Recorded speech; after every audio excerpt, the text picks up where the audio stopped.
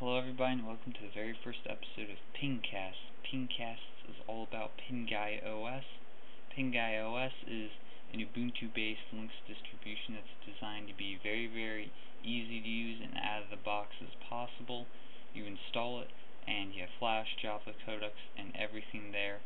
As soon as you install it, no need to go out and install something like Ubuntu restricted extras. You can just install the system, open up a web browser, go to YouTube, and you can just watch a YouTube video right after installation. There are also a huge amount of applications installed by default, and it's designed to give as much functionality to you as soon as you install the system. That way you don't have to go out and find this and that program for this and that task. It's all there as soon as you install the system. If you don't want that huge list of applications, then you can install the mini, which is what I've installed. And it'll have most of what you, it has the Flash, Java codecs and everything. It'll have most of what you want, and it won't have that huge list of applications. I'm currently running 11.10 64-bit mini. You'll probably want to go for 11.04. If you want GNOME 3, then go for 11.10, as I said, still in beta, but it should work pretty fine. But most of you are probably going to want 11.04, which still uses GNOME 2. So you go to the PinguyOS website.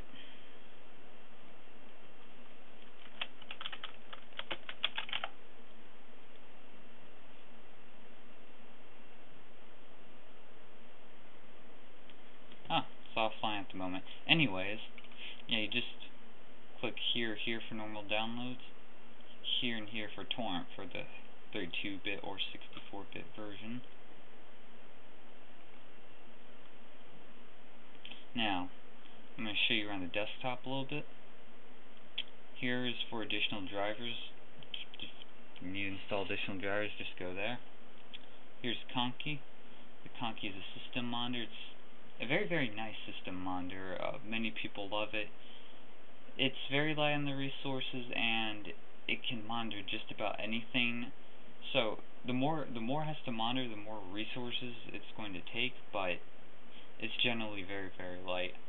The only drawback to it is you got to edit a configuration file in order to customize it, but Pinguy is taking care of that for you. He has a very nice Conky there. Has the whole configuration file written up for you. Now if you want to take a look at what it's like. Yeah.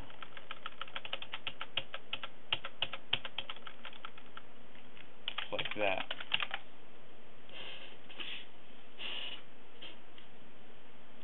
Down here, instead of a panel, we have a dock.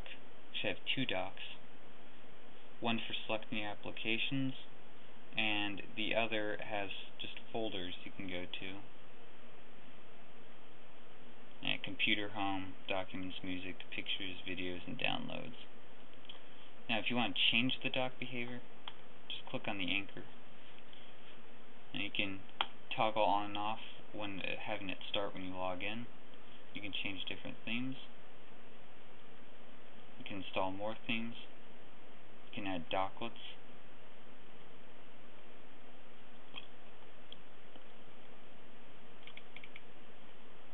You can turn off the zoom.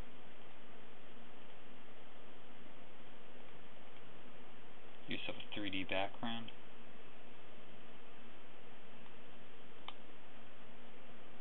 This is pre-configurable. Maybe you want that digital. Show the date. Maybe you're in the military. Go 24-hour time. Yeah. The menu next. We have a search bar here. Just search for an application like Firefox. It'll pop up in the results. There you go.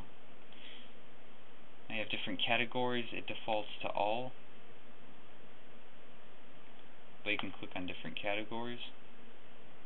You'll have a lot more by default if you go with the full version. I went with the mini, so I'm not going to have as much. LibreOffice is your alternative to Microsoft Office. And one other thing I want to point out is your terminal right here. And I already went to this. You might be told to do a command like sudo apt get install and something, I don't know, a package like 7-zip, you'll be told to enter some sort of text like that. This is where you go to enter that text. You may have to go to this, you may have to resort to this to get help, because some users, that's just their preferred interface. So yeah, just remember where that is. And using the command line can be pretty helpful. I mean, it can be a bit intimidating at first, but you'll get used to it, and in some instances it is pretty useful. It can be advantageous and better to use than the graphical user interface that you're accustomed to.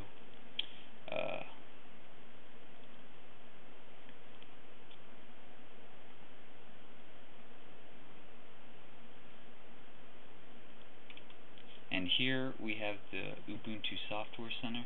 If you want to install extra applications, this is where you want to go. We have different categories we can go in, or you could search for something.